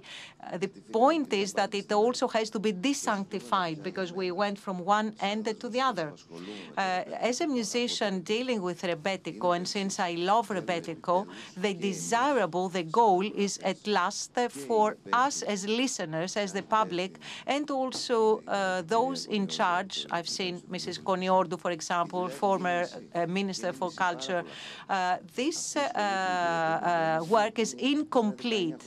It has been incomplete for many, many years. Our school has been there for 20 years, and there are two other university faculties teaching folk or people's music. And however, the musical instruments for that music have not been acknowledged or recognized, and this is unbelievable. I don't know why this happens. In the beginning, we used to say that there is no theoretical system. No, it does exist. We said that there was no bibliography, no literature. No, there is indeed. Or we were saying there's no continuity. There is indeed continuity because this has been here for whole decades. So what we should do is to look into this in an objective and impartial manner. We have a genre of music which we love because we have grown up with this. We have combined it we have associated this to our young age or resistance to the status quo or disobedience. So there are different costumes that this music has been vested, but we should look into this as a music genre and check what the value is of this music. Why are we dealing with Rebetiko? What is the objective artistic value of this music? What are the components of this music? Why is it that this music concerns also sociologists or anthropologists and other disciplines? So let's put this music on its right place. I mean, irrespective of emotions and ideologies. Objectively, let's judge this objectively and rule whether it is an art or not. We have made up our mind. We are serving this discipline, but what about the others? I am teaching in universities, and there are graduates who have graduated from this university, this faculty, and there is no outcome, no output. And it is not just about people's guitar. Rebetiko has been acknowledged by UNESCO, and Rebetiko is the only music genre that was recognized, but without its musical instruments. It was recognized just as music, not with its musical instruments. While we are talking about techniques, musical instruments, techniques that have been developing throughout the years, and no one has noticed. The work that we have started with people's guitar, popular guitar, it was not about Rebetiko, because Rebetiko has been acknowledged, has a history of 100 years. It will never die. It does not need UNESCO or the workshops that we have been organizing. This is what we need, and not Rebetiko. But what I've done with UNESCO has been to surround our own people, because I said if UNESCO is recognizing it, there will be some movement here, while this has not been the case. So I am personally teaching a subject matter in the higher education in the state university, which is only acknowledged by this faculty and nobody else. And those graduates cannot go anywhere to become teachers. Despite all the interest is there amongst the young to come and attend this curriculum. Well, if there is anything I can be happy about is that there are people who need to learn an instrument. They want to do that, irrespective of the professional perspective afterwards. They're coming to Arta just to be taught Greek popular guitar. That's all they want. They don't aspire to anything else. Let me indulge in a short comment. Nasos and myself are colleagues. We are part of a small team. What Dimitris says is something that really vexes me. 19 months and more we've been spending talking about it. Well, I'm trying to use the Angela Merkel terms and say at least I am getting a salary that helps me pay my taxes. Dimitris has not been teaching things in a context of a professional gratification. Two of his graduates came out into the market and they formed a musical band with their professor. If these young people were to teach this instrument at a school, they would be told that this instrument is not figuring on the approved lists. Τέλος πάντων το έφερε η κουβέντα συμπαθάτε μας. Καταλαβαίνετε ότι δεν είναι, έχει απονοχοποιηθεί τελικά, έτσι. So there is no decriminalization. Well, yes, once Mr. Kokkonis finishes, there will be questions from the floor. Yes, let me finish with a more optimistic message rather than grudge, because what we do is grudge. That's what we do in Greece. The fact is that just as in the case of the University of Macedonia and in the University of Ioannina, we are in a way demonstrating this effort to decriminalize Rebetiko. Our mission is to trigger a fruitful debate. It is up to the students to open up the theme and discuss further. Whatever we may say, now things are happening and we expect to be wiser in the years to come. Ναι, ένα μικρόφωνο στην κυρία Κονιόρδου παρακαλώ και αμέσως μετά να δούμε πού είναι το... Microphone goes to Mrs. Koniordu. Και άλλο ένα μικρόφωνο σε εσάς σε λίγο. Ναι, κυρία Κονιόρδου. Το ανοίξουμε λίγο. Τίποτα. Απλώς θα ήθελα να πω... Δεν είναι ανοιχτό. Θα ήθελα να πω κάτι που... Let me share with you something I have experienced personally after 40 or so years of active dealing with traditional issues and folk art aspects. I believe that this land, over time, has been deeply downplaying whatever comes from the people, from the tradition. Let me remind you all how late was it before this instrument started to be taught at conservatories. Even the Byzantine song was at times left aside and not taught at conservatories. As of a research I carried out trying to put some order into these things and balance these long years of scorning for these people, these young people who spend so much time studying this discipline, they will never be able to get a job in the public sector. Διέπονται από βασιλικό διάταγμα του 53. It's been since 1953 and a royal decree at the time that anything serious has happened about these people. Nobody has dealt to incorporate our tradition and folk art into the educational system.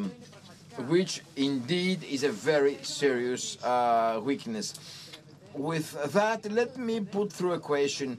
You said that the Rebetiko song was criminalized because it was not considered to be of Greek origin. So then, musically speaking, what was it?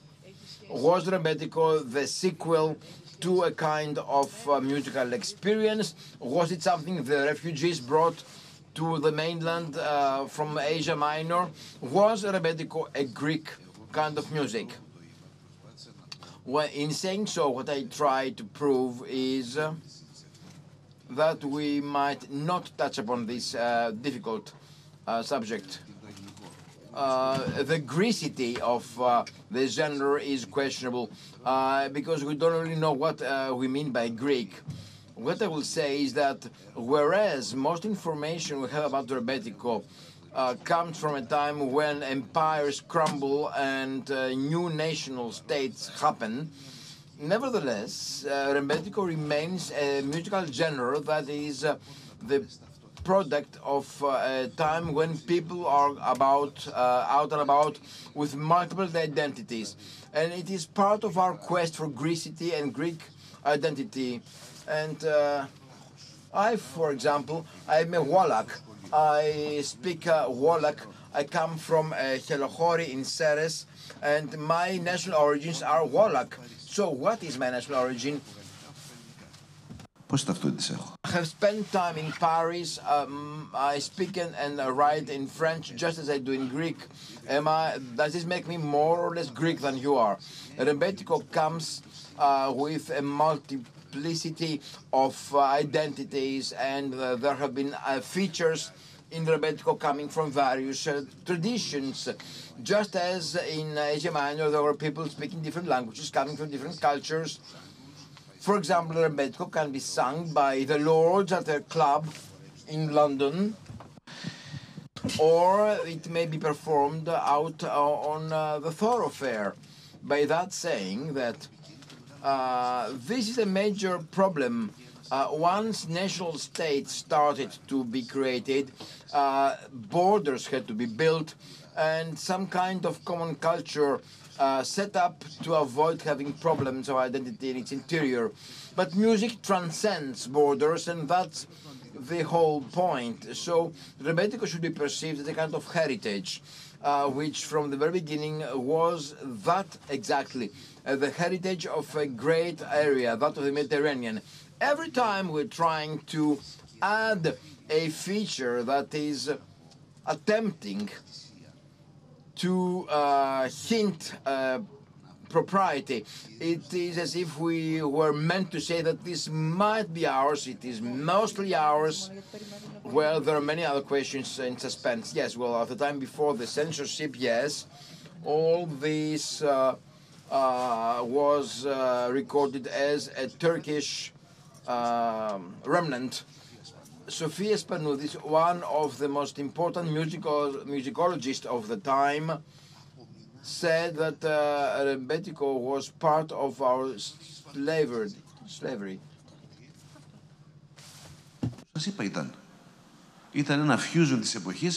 What I say is Rebetiko is a fusion product by people of multiple identities.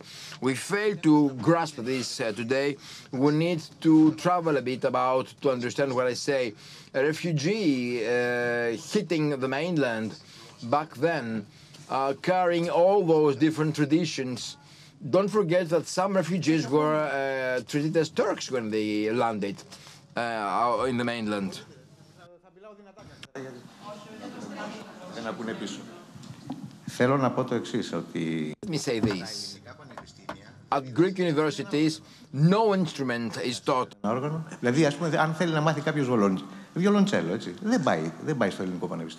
example, the violoncello. To learn the violoncello, you have to attend the courses at the conservatory. No, wrong, sir. You may also go and attend courses at the Ionian University. You may develop your studies and even become graduated. So you need 15 years to graduate in violoncello as a virtuoso violoncello. For something like a year and a half. By law, a piano graduate from the University of Macedonia or violoncello, for example, do you mean that there are courses of piano or violoncello at the University of Macedonia? Yes, for some time now. Oh, I didn't know that. But what's critical is it's been around for a year. A person enrolling at the University of Ioannina or Macedonia to attend the violoncello courses, the degree to be awarded is equivalent to that of an official conservatory. But of course, it goes without saying that people do not start from scratch when they enter the university. They have sat for some examinations, access examinations. But I think I understand what you're asking about. It's about the very Greek problem of the inexistence of musical academies, but it's another issue. So how many instruments are taught? Every instrument present at the symphonic orchestra. Elena Papandreou, for example, is a permanent professor at the university. Any other question?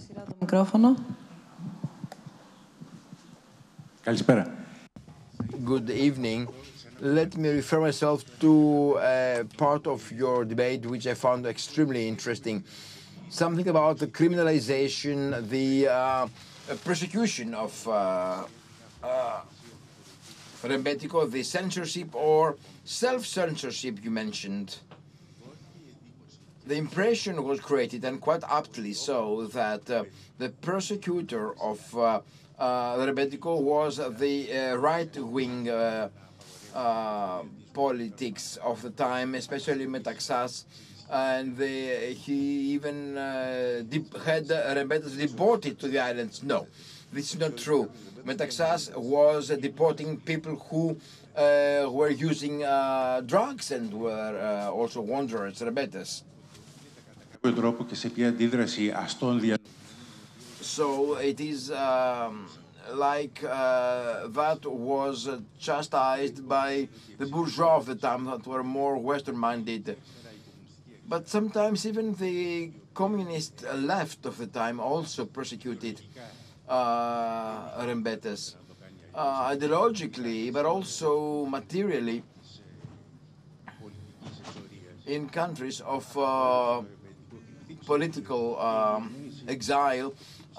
They have been persecuting Rebetiko, and quite virulently. The decriminalization of Rebetiko also, in a way, happened because of Hatzidakis' lecture to this very conservative audience. Otherwise, for several decades after that, the conservatives also went against Rebetiko, but also the communists did so. All this I do not say just to reinstate some kind of equilibrium, but you are quite right what you're saying.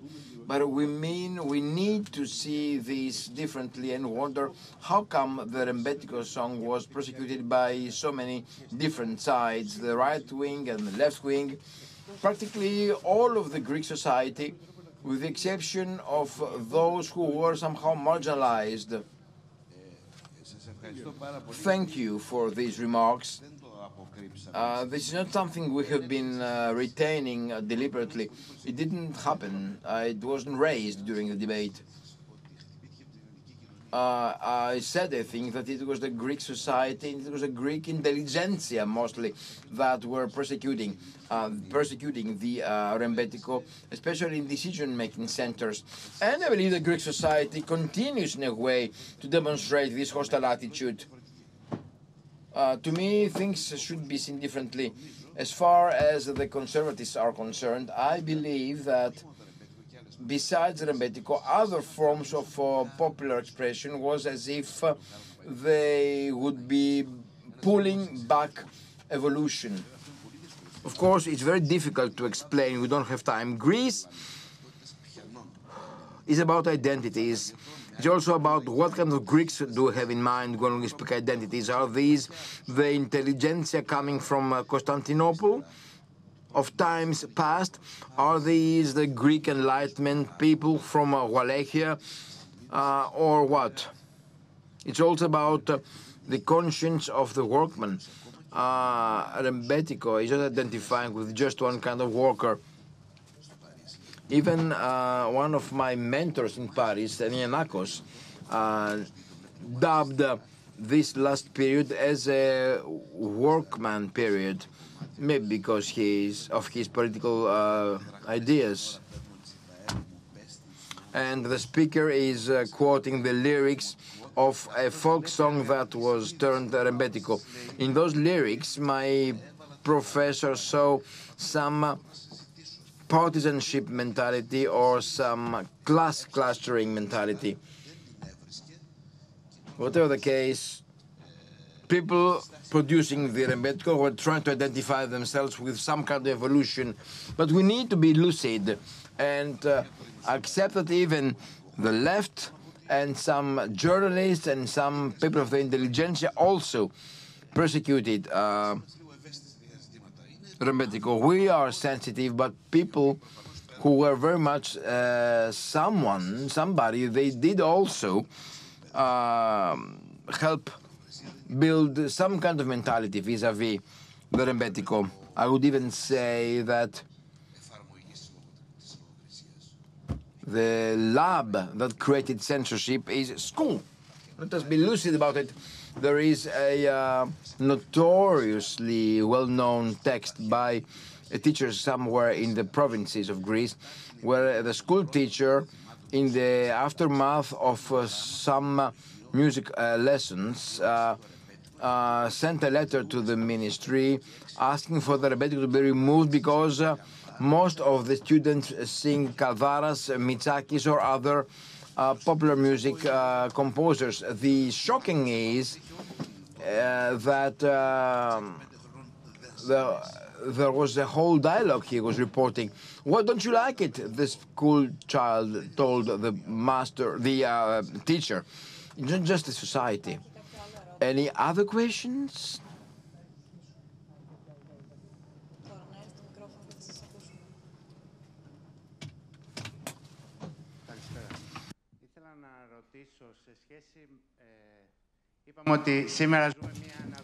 So we live today a revival. We experience a revival of Rebetiko.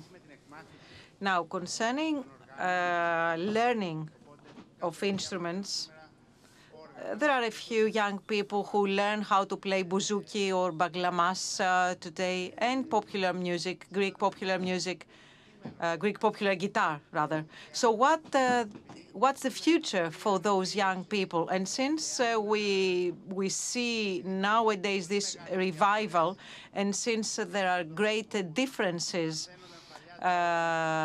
versus the way instruments used to be taught in the past, while today you have to go to a conservatory or a school to learn how to play. So can we hear the emotions that they will express as young people so that we can make something new, perhaps with these instruments or new instruments?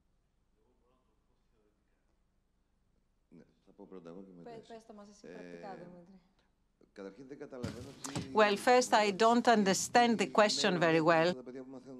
I don't understand the question, what's the future for those young people who learn how to play instruments? They will be musicians in the future. That's going to be their future. So I don't get your question. Well, I'm not asking about their professional future. This is not what I'm asking. I'm asking whether there is a future for a movement, a current, as the continuation or the continuation of Rebetiko. Look, there's not going to be Rebetiko, new Rebetiko, as there's not going to be new Acropolis. So there is new types of music, which is the successor of Rebetiko. So there's new music written by young people, and I believe that music-wise, in terms of popular instruments and popular culture, technically and aesthetically wise, we are in our best period, because young musicians are better compared to my generation, technically and aesthetically wise, and they have fully realized that the objective, the artistic value of this music. So what those young people create is great. So what we need to do is support those young people who write music and are trying to play music. It's like going after live in our days. I'm not talking about big music scenes and the big nightclubs, which are well established. Since I've gone through this process, preservation of a place for live music, I would tell you that this is impossible. It's not feasible. It's impossible to have a place hosting live music, so live performances with musicians being lawful. It is just impossible. So yes, there is music. Music is being created, but not Rebetiko, of course. A short answer on this. When we started our department in the year 2000, we had in mind that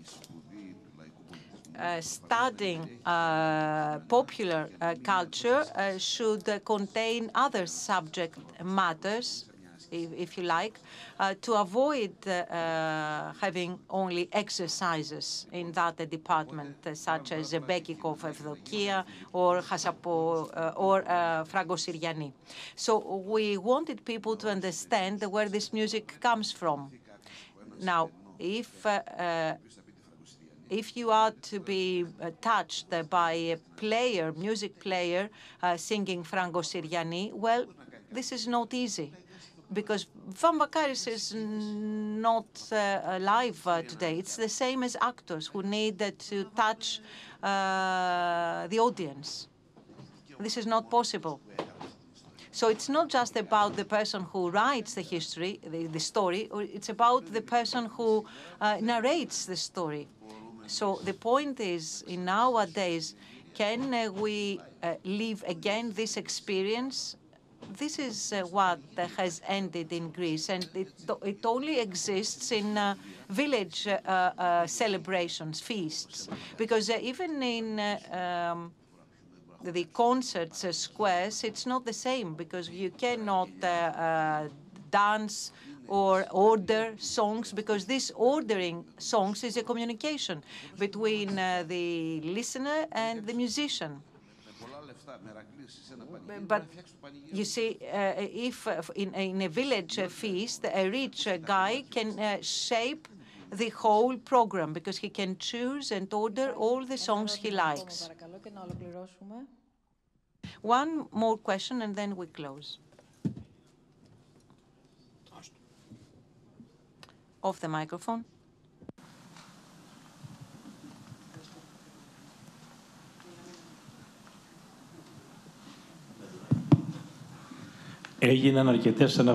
There have been numerous references to the U.S., particularly New York, where you have been for 17 years. What has the role been of U.S. Greeks? What is the role that the Greeks in the U.S. have played in the development of Rebetiko? I said that in the beginning. Musicians, Greek musicians who migrated there, had in their ears the music they had from their home country, and they found fertile ground in that country, in the discography companies, and there were even Greek record-making companies in the U.S. So they found the environment ready, and they started recording. And then we re-imported here those musics that had been recorded in the U.S., and this is how we had a whole circle of feedback. So migrants, when their songs were written here, recorded in the U.S., and they were coming back to Greece. So this is the discographic, if you like, form of Rebetiko. Well, to close this subject, let's make a working assumption, which is, of course, a basic assumption. 1931 January or 1932 January, there was a Greek burglar, actually, a thief, so a person with a delinquent life, Jack Gregory, and he recorded the Minore of Tekes. So Syros Peristeris, the great musician and composer, heard this song and he did a copy-paste. He played the same 8 months later. So we could say that there are two sides of the record. So you could say that this built the history of music here, of bouzouki here. So that was the impact. And since in the US there was recording technology, perhaps this was not direct impact, but indirect effects. We know that Karapiperis, for example, was the first one who recorded in 1928-29 playing bouzouki. And another working assumption that is very important, Peristeris as a producer has played a very important role in my view. Seeing the commercial success of the recording of Chalkias, so the recording of bouzouki in the US, and since it was very attractive in the US, he was looking for something similar here that could be recorded and sold, because we are talking about a product, of course. And he found Markos, who had everything live and ready.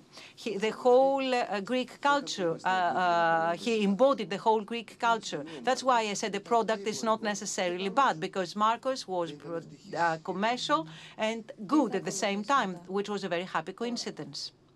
Now, what is going to follow? What we are going to play, you're asking. Well, we will have an overview to all different periods of Rebetiko for an hour. So we are starting with the music performance. We thank you all. We thank the audience.